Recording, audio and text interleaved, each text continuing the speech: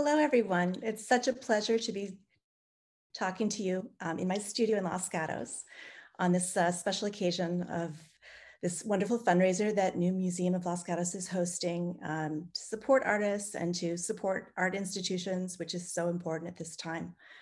My piece in this show is called Rainbow Scape #5, and it's an antique photograph that's been embroidered with silk threads. It's part of my #MoreRainbows series because I found in the middle of this year, with all of its toxic air and fires burning across California, the social justice protests that were being met with such violence, our political turmoil, and just, everything, my personal shows going virtual or shutting down. I needed to pull back and instead of doing my very large paintings that are social justice and environmental paintings, I went really small and tiny. And I wanted to do something that I could hold in my hand next to the air purifier and not mess with my toxic oils, but just stitch after careful stitch, really meditate on what I was working. And, I thought what I needed was really some connection with joy and hope, and rainbows for me symbolize that.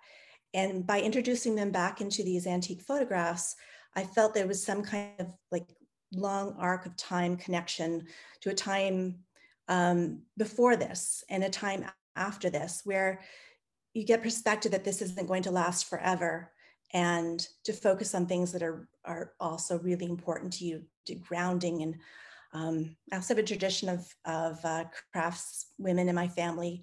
The embroidery was like my mother and grandmother before her did. And so that was a lovely connection too. So I've been doing hundreds of these. This one in particular is special because it's a Santa Clara plum orchard. And I tried to have the rainbow kind of blessing the landscape and manifesting again in these plum blossoms in the lower portion of the photograph in the rainbow kind of ombre hues. So can I have the next slide, please? Thank you. I can say there's hundreds, but some of these you can see in the upper left-hand corner are firefighters fighting fires. And things that I really looked for in photographs were things that were touching me both in this moment and beyond and in the past. And so they were kind of like little prayers and hopes. The middle one is a redwood forest and has a rainbow road going through it. The one on the right-hand side is a woman seeing her rainbow self, kind of encountering that as a possibility, because I thought rainbows also symbolize inclusivity and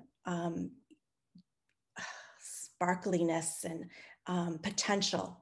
And I think it's important that we see that in ourselves and in others. The lower one on the left-hand side is the toxic air that we were having. So it's a rainbow cutting through the smoke. And this last one is a family, I think two women friends with their kids, and a beautiful, joyous blossom tree in full bloom, and the rainbow's hitting them, and they're in full bloom too. So I wanted all of that to be really, really hopeful. And what's exciting is I'm collaborating with my dear friend, Christiane Conlon, who's this wonderful acclaimed author in Canada, who has a lot of novels out. And she, like me, did really big work, but in this pandemic time, she saw these and she thought she would respond to them with small little spare, beautiful verses. And we were collaborating on this series of postcards. So, if you're interested in one, hit me up and I will send me your address and I'll get it off to you. So that's a lovely way to send a person a rainbow. And we're pitching this idea to some publishers too. So they may be hopefully available at a store near you at some point in the future. When this pandemic is over, I plan to have like a whole pop-up that's just devoted to rainbows. Next slide, please. So Modern Midden is a very large oil painting. It was just recently in the De Young Open, which is the real highlight of this last year because we actually did get to go in person for a while. And such a gift to the community that the De Young gave for Bay Area artists to participate. So it's part of my critical mass series, which is an environmental series that deals with our species' relationship with other species that we just tear through. So this one is about the endangered queen conch and kind of our footprint, which is symbolized by the flip-flop. In the bottom slide, you can see like a slew of my critical masses. I hope to have them in a solo museum show in the future, again, when the pandemic is over. And in the middle slide, you can see me in the studio with all of my photographs from this hashtag More Rainbow series. And I just wanted to show you a sample of the postcards that we're creating. So this is one of the, a reproduction of one of my originals. And on the back here, we've got a beautiful line of verse by Christiane. So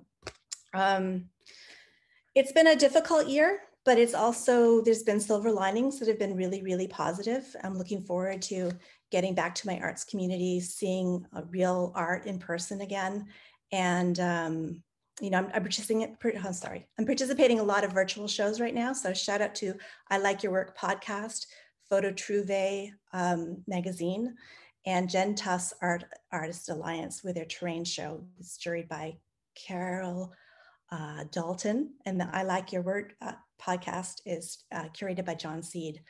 So thank you all for tuning in here, and I look forward to hearing all the other artists.